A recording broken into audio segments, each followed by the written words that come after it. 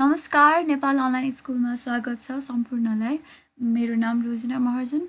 र आजबाट चाहिँ हामी GitHub fundamental course for beginners start गर्दैछौँ। So this is the part 1 of that course. So let's move on. So आज चाहिँ हामी यो भिडियोमा के बारेमा कुरा गर्छौँ भन्दाखेरि we will talk about what is version control system, purpose of version control system, different types of version control system. Also, we will talk about Git, GitHub, and the differences between Git and GitHub. So let's move on and talk about each of them one by one. So first, version control system. GitHub र Git को बारेमा कुरा गर्नुभन्दा अगाडि it is very important that we know what is version control system. So what is version control system भन्दाखेरि a version control system is a system that records changes to a file or set of files over time. तपाईले कुनै files or प्रोजेक्टहरुमा काम गर्दै हुनुहुन्छ हैन, काम गर्दै गर्दाखेरि चाहिँ तपाईले त्यहाँ डिफरेन्ट चेन्जेसहरु गर्नुपर्ने हुन्छ, तपाईले एड गर्नुहुन्छ or remove those files हैन, तपाईले डिफरेन्ट फिचर्सहरु एड गर्दै जाँदाखेरि तपाईले त्यसलाई चाहिँ ट्र्याक गर्नुपर्ने हुन्छ। So what comes to rescue is version control system. It helps to share files, manage changes from authors and contributors. तपाईले प्रोजेक्टहरुमा काम गर्दै गर्दाखेरि चाहिँ there are different contributors हैन, एउटै प्रोजेक्टमा चाहिँ there are different contributors, धेरै जना टिममा बसेर चाहिँ तपाईले काम गर्नुपर्ने हुन्छ। So in that case you need to share those files हैन, तपाईले त्यो फाइल्सहरु चाहिँ different पर्सनहरुमा शेयर गर्नुपर्ने हुन्छ। Also you have to manage the changes from different contributors. र त्यो चेन्जेसहरुलाई म्यानेज गर्न, त्यो ट्र्याकहरु, त्यो रेकर्डहरु ट्र्याक गर्न चाहिँ what comes to help is version control system. So these are the different version control system such as Git, SVN, Mercurial, SVK, RCS हैन. These are some of the popular version control system. So let's move on. So why we should use version control system? हैन, किन चाहिँ हामीले version control system use गर्नुपर्छ? यतिकै पनि त काम गर्न सकिन्छ नि, हामीले भर्जन कन्ट्रोल सिस्टम युज गर्नै पर्छ र।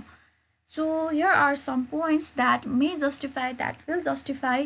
why should use version control system है त। So first मा चाहिँ made a change to code, realize it was a mistake and wanted to revert back. तपाईले कुनै चेन्जेसहरु गर्नुभयो कोडमा or फाइल्समा अनि पछि थाहा पाउनु भयो that was a mistake हैन, यो त मैले गर्न नहुने थियो or मैले चाहिँ यो गरेर चाहिँ मिस्टेक गरे, what I wanted was back हैन, जुन चाहिँ मेरो ओरिजिनल फाइल थियो त्यो चाहिँ मलाई चाहिएको थियो, यो मैले जुन चेन्जेस गरेको हो त्यो चाहिँ मलाई चाहिएन भन्दाखेरि चाहिँ what is the solution भन्दाखेरि the solution is version control system. So the second reason why should use version control system is lost code or had a backup that was too old हैन, तपाईले कोडहरुको ब्याकअपको लागि चाहिँ you should use version control system. Have to maintain multiple version controls of a product हैन, तपाईले आफ्नो प्रोडक्टको लागि चाहिँ multiple version चाहिँ यदि तपाईले चाहिँ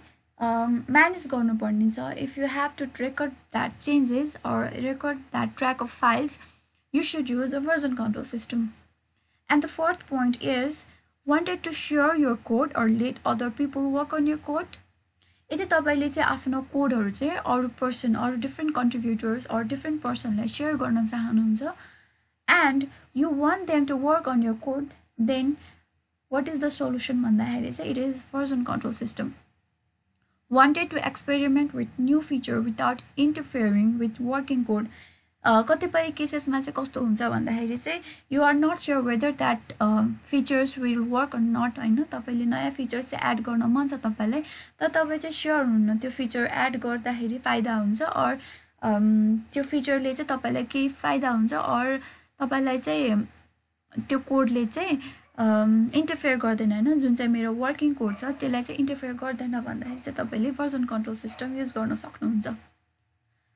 So here are some purposes of using version control system.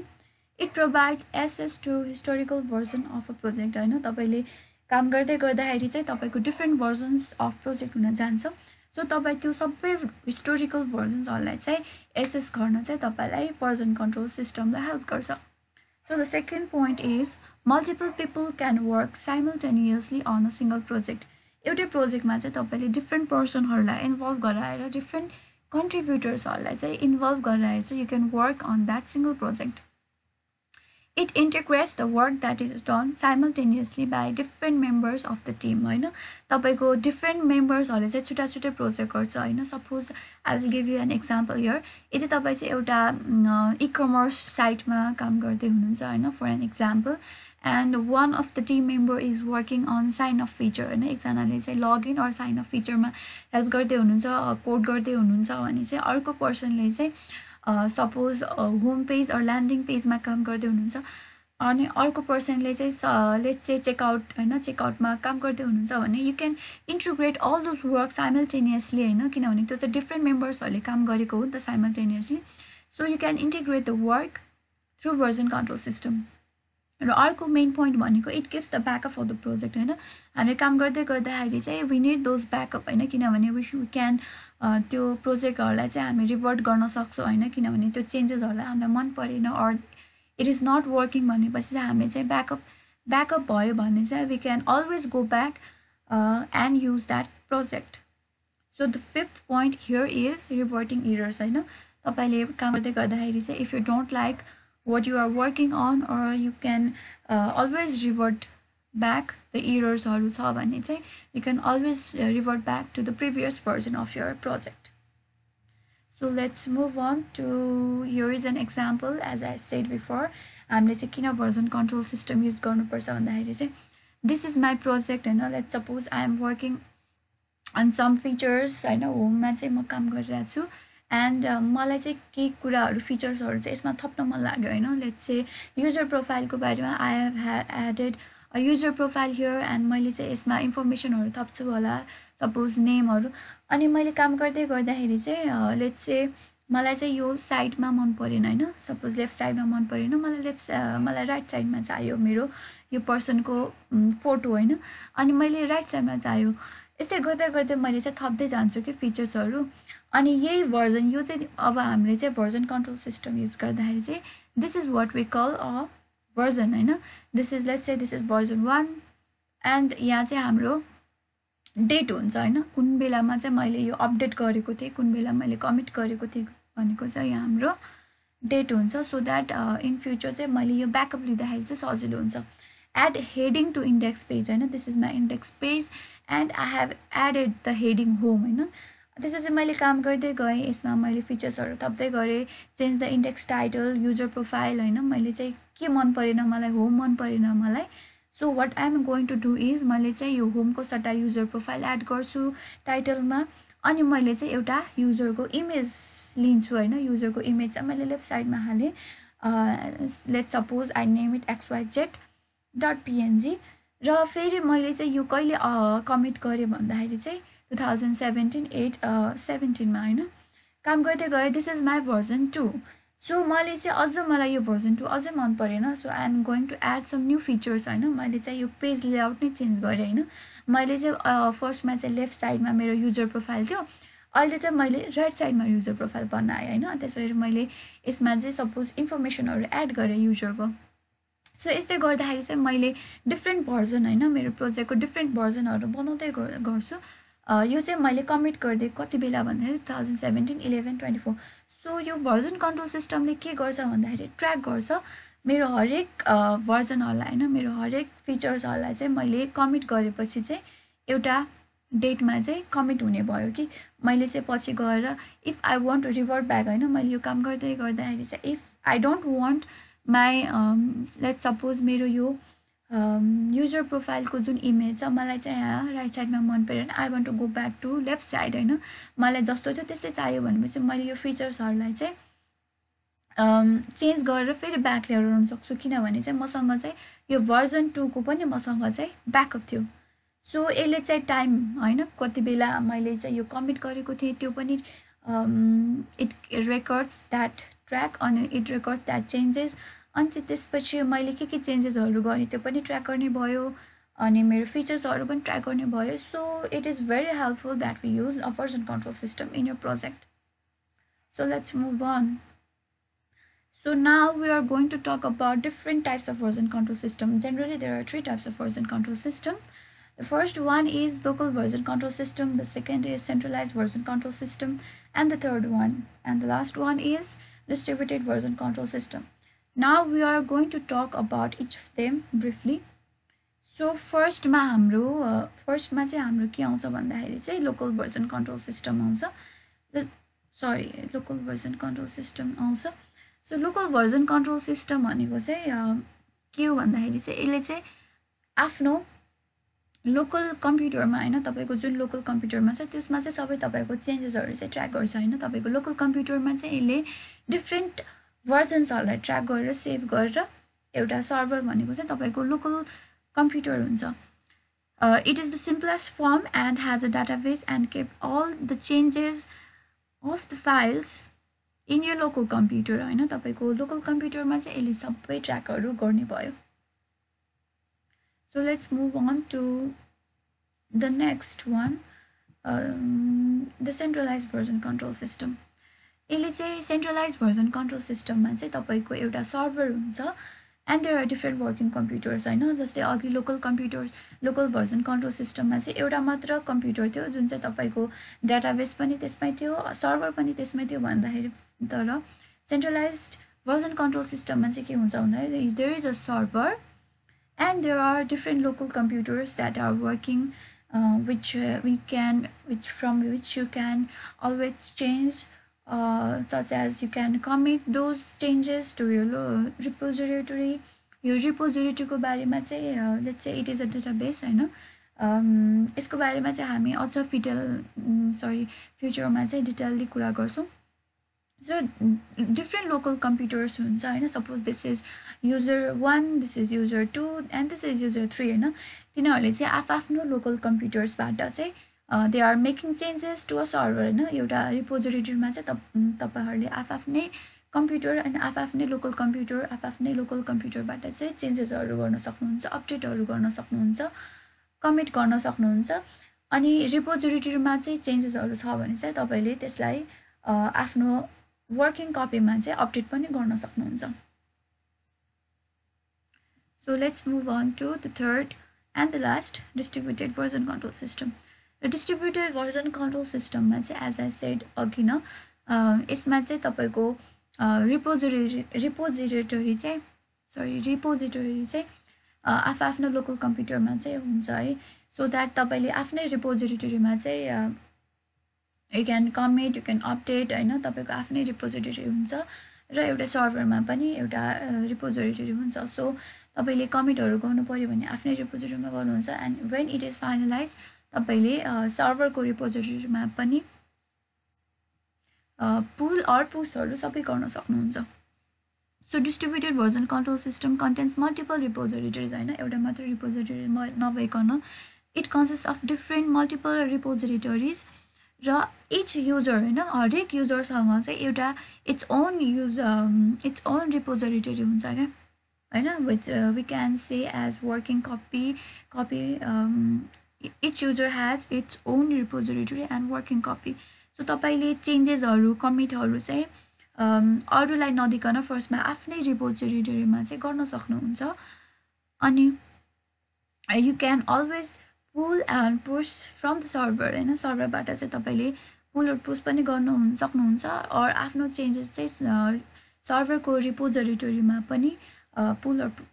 Push गर्न सक्नुहुन्छ सो अब चाहिँ हामी गिट को बारेमा कुरा गर्छौं व्हाट इज गिट हैन गिट भनेको के हो भन्दाखेरि चाहिँ Git is a open source version control system हैन हामीले भर्जन कन्ट्रोल सिस्टम को बारेमा भर्खरै कुरा गर्यौं र यो चाहिँ एउटा open source version control system हो It is used for tracking changes in the source code during program execution हैन प्रोग्राम एक्जिक्युसन भइरहेको बेलामा चाहिँ यसले चाहिँ चेन्जेसहरुलाई चाहिँ ट्र्याक गर्ने काम गर्छ It helps programmer developers to coordinate among themselves during software development हैन डिफरेन्ट प्रोग्रामर्स डेभलपर्स चाहिँ एउटा सफ्टवेयर डेभलपमेन्टमा टिम अप गरेर काम गर्दाखेरि चाहिँ यसले चाहिँ त्यो प्रोग्रामर्स और डेभलपर्सहरुलाई चाहिँ कोअर्डिनेट गर्ने काम गर्छ A complete history of all the changes and ability to undo the changes version control system जसरी नै यसले पनि एउटा complete history of all the changes हरु चाहिँ यसले चाहिँ ट्र्याक गरेर हुन्छ So let's move on to GitHub हैन GitHub भनेको गिट भनेको चाहिँ एउटा सफ्टवेयर भयो भन्दाखेरि चाहिँ गिटहब भनेको चाहिँ एउटा सर्भिस भयो. It is the online Git repository hosting service. It is a commercial company that runs GitHub.com repository based on Git version control system technology. हैन यो चाहिँ एउटा कमर्शियल कम्पनी हो हैन जसले चाहिँ हाम्रो github.com चाहिँ रन गर्छ र यसमा चाहिँ हाम्रो गिटहरुलाई चाहिँ होस्ट गर्ने काम गर्छ using Git version control system technology. It provides web-based graphical user interface for source code development. हैन GitHubले चाहिँ एउटा graphical user interface provide गर्छ web-based मा for source code development. Developers can share the version control file, clone the project, clone the files, and work in a team. Developers ले चाहिँ GitHub मार्फत एउटा फाइल्सहरुलाई track गर्ने काम भइहाल्यो हैन त्यसैगरी यसले क्लोनहरु द फाइल्सहरुलाई चाहिँ क्लोनहरु गर्ने काम गर्छ त्यसैगरी शेयरहरु हैन डिफरेंट पर्सनहरु टिम मेम्बर्सहरुलाई चाहिँ शेयर गर्ने काम गर्छ त्यो project or files and work in a team. Also provide other feature like tax management team हरुले गर्दाखेरि चाहिँ GitHub मा काम गर्दाखेरि चाहिँ टिमहरुलाई चाहिँ एकदम सजिलो हुन्छ so that they can track हैन कसको काम कति पुग्यो और चाहिँ नि त्यो प्रोजेक्टमा चाहिँ एउटा लेभल मेन्टेन गर्न चाहिँ यसले काम गर्छ. सो